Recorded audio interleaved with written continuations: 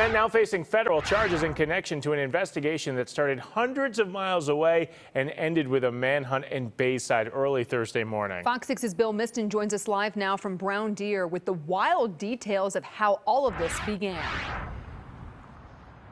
And really how all of this is connected. I mean, what do you have in common with a pursuit and manhunt in Bayside? An old, beat-up, body-damaged 2013 Nissan Cube with 150,000 miles on it being brought from California to Wisconsin to this parking lot outside a seafood restaurant in Brown Deer. Well, according to court filings, alleged drug trafficking of fentanyl and cocaine.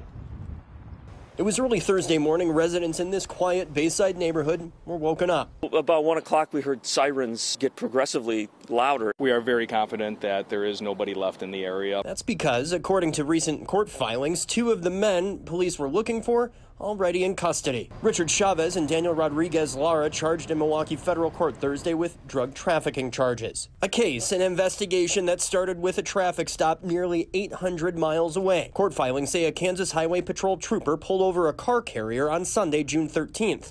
On it, a 2013 150,000-mile Nissan Cube with body damage. Hidden inside, packages of fentanyl and cocaine. Agents swapped out the drugs for fakes and sent the car to its destination, this parking lot outside a seafood restaurant near Green Bay and Brown Deer roads. Agents tracked a phone for the person who was supposed to pick up the vehicle to this Mequon motel. Under surveillance, 3 men, including Chavez and Rodriguez Lara, then picked up the car and dropped it off at a nearby Walmart parking lot.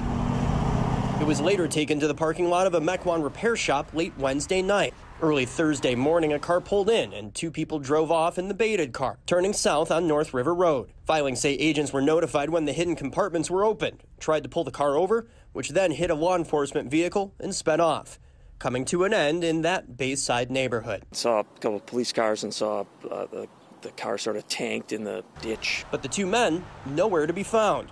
Chavez was found at a motel near 97th and Appleton in Milwaukee at around 4:30 in the morning. Rodriguez Lara showed up to a hotel on North 6th Street shortly before 6. Filings say wearing no shoes, wet and disheveled. Now, the Federal Public Defender's Office declining to comment, but would say that it is working to secure representation for the 2 men.